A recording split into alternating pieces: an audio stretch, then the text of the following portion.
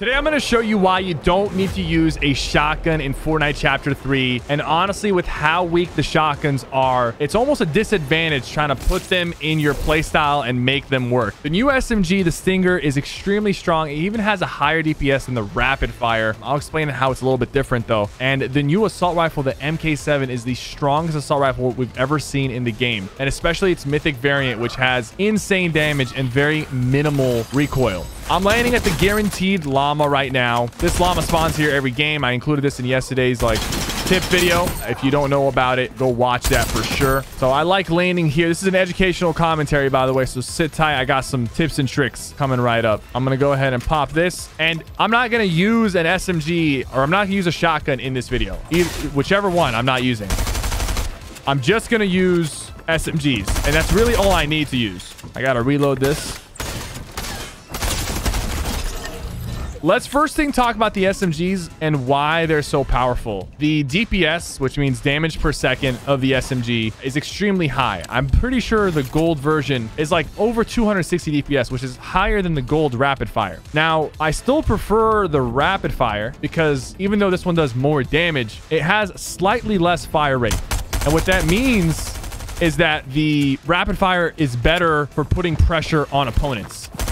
But the reality is that this one has more damage, slower reload time, much slower than the rapid fire. If we're looking at the actual stats, reload time 2.6 seconds versus the rapid fire is 1.4 seconds. But because it has higher damage, it's going to compensate like putting down opponents a little bit quicker, especially if you're actually shooting them and not just shooting their walls. This thing also has 30 bullets. You can shoot a little bit longer before you have to reload. Now, the MK7, right, in all versions, even the gray version, is super strong. The red dot, it's got the recoil, no bloom. Wherever the red dot is where the bullet's going to go. There is no bloom on that gun, so it's a first of its kind. The Ranger assault rifle is outclassed completely, but honestly, you could throw in any AR into the game. The MK will be better than any assault rifle. It's pretty much like a combat assault rifle, but if it didn't have a poor accuracy and insane recoil, because the combat had recoil and bloom, while the MK has no bloom, just recoil. It's very accurate. It's very fast. Now let's talk about these shotguns real quick, okay? People are asking, you want to run the auto shotty or the striker pump? I've played with both for a bit, and if I had to choose one over the other, I'm choosing the striker pump, the new pump, the crappy pump. I'll tell you why. It's because of the pullout time.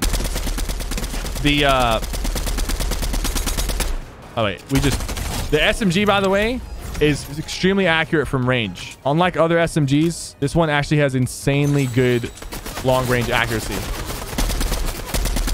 It does not have a lot of bloom. Look, even from this range right here, we're getting solid tags and pretty decent damage. Not a lot of damage drop off. Let's grab this purple Stinger. So the reason why I prefer the striker pump is because of the pullout time. I don't have the hard numbers for you, but the pullout time of the striker is way quicker than the auto tactical. So trying to swap to and from the auto tactical is very clunky.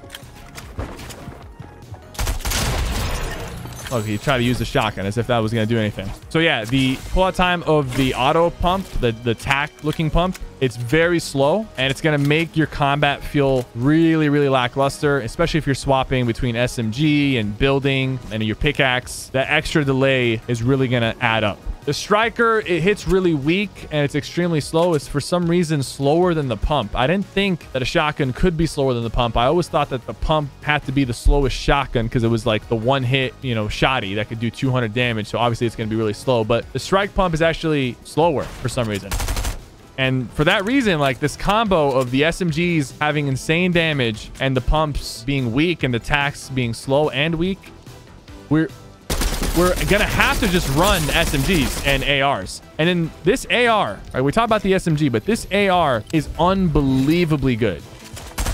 This thing can be used as an SMG because of its increased fire rate. Something to keep in mind is the only other assault rifle that had a higher fire rate than a 5.5 or whatever was the combat assault rifle. So if it has a higher fire rate than 9 or 7, I mean, it can damage through turbo build. So if someone's holding their wall and you're spraying their wall, you can slip a bullet every time their wall breaks. The normal MK has a 9 fire rate. The mythic version has a 10 fire rate. As long as it's over 7, you can use that, and it's accurate even when you're hip firing with it. And because of its increased fire rate, it can feel like a good SMG substitute. But because of how good the SMG is this season, you don't really want to substitute the SMG. This purple striker, this purple stinger, pulling 250 DPS, which is absolutely ridiculous. And even from range, this thing is solid. As long as you can control the recoil, you're frying people and you're damaging them through their builds. It's just like unreal. This guy's trying to sign me. I think they hired an NPC to help them.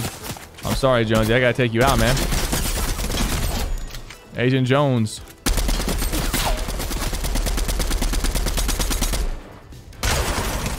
Look at that. Look at that SMG. I'm gonna reload because the other guy decided to pull up. Holy stop. Holy stop, bro. You just reload and start shooting again? Oh my god. He just got sniped. That's perfect, actually, because I'm about to go end this guy.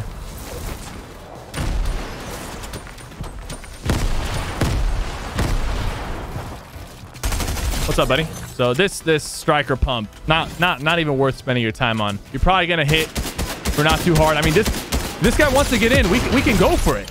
He hit me for 35 damage with his striker pump. 35. I'm willing to take that damage because this thing has a DPS of over 250. It's going to put you down in less than a second. Not 1 second, less than a second. And when the shotguns are not punishing and doing damage, that's when the SMG really shines. Now, you can throw in a sniper if you want to, get some extra bonus damage, but even these snipers are not that scary because they can't one-shot you if you're full health. This guy's going to attempt to fly at me right now, but like he still did not heal up. So when they're behind a wall, it's not as easy to just spray them to death. It's really not as easy. And the reload time's a little bit longer, so they have a little bit more time to react.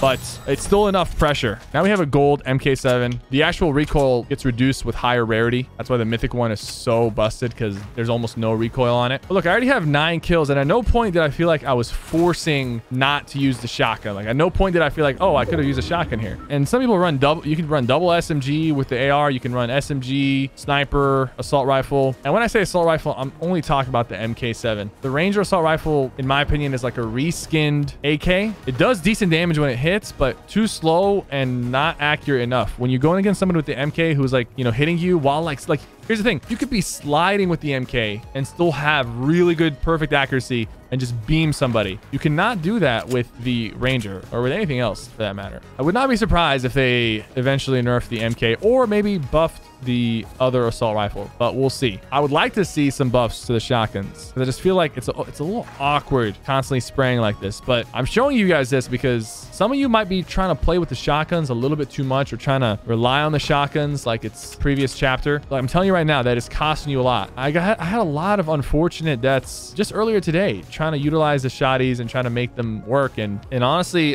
my gameplay has improved and my fights have gone a lot better once I realized that, dude, just pull out the stinger. Sure, you can hit a hard-hitting shot with the striker pump, and then from there, pull out the stinger and follow up. And you might end up dying to somebody who hits a really hard-hitting shot. So you don't want to completely ignore the shotty. Definitely don't respect it because it does not need to be respected. And I mean, this feels to me like the rapid fire. It's just like a different version.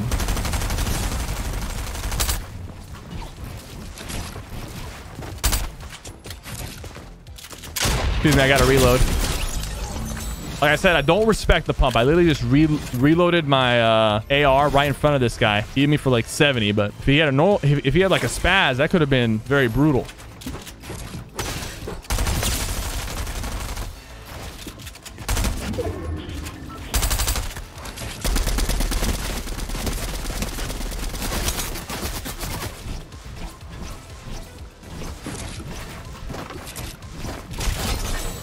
I had to reload both my guns, but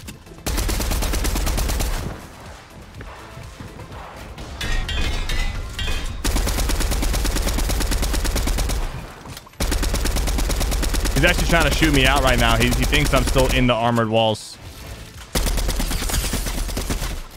Look at that.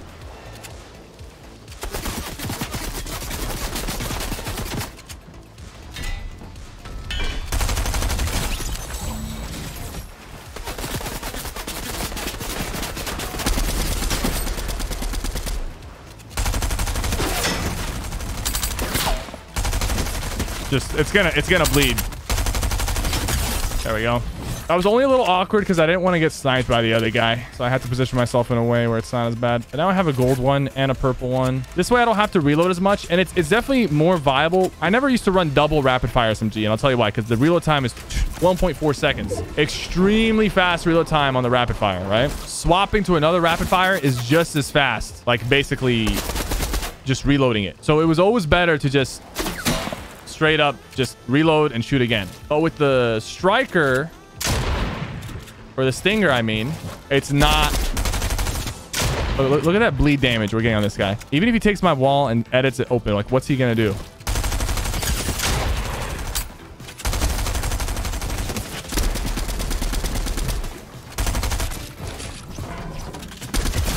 There we go. Yeah, having two of them right there came in clutch. Not having to stop to reload kept the pressure on, and this guy could not handle it. And these kills have been so easy. And when I was using the shotgun, I was struggling a lot against a lot of these guys, and I was even losing against a lot of these guys. I had people in the chat saying like they're just better, or, you know, the usual stuff. But in reality, like when you play to the strength of the meta, like you can do some. You will still destroy these guys. It's just the spray meta. You just have to really embrace it. You can't mess around and try to force something that's not working.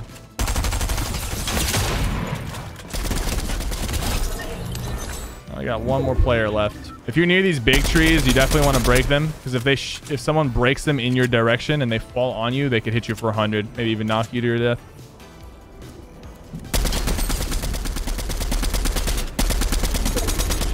It's pizza time. Like I said, even the SMG is very accurate. And the AR still gives you bleed, so like there's not much this guy can do, to be honest with you. Now he's dead. Thank you guys for watching. And I mean, if this video doesn't prove it to you, you don't need a shotgun. If anything, you're better off not using one. Don't forget to like and subscribe for more content about Chapter 3 coming your way.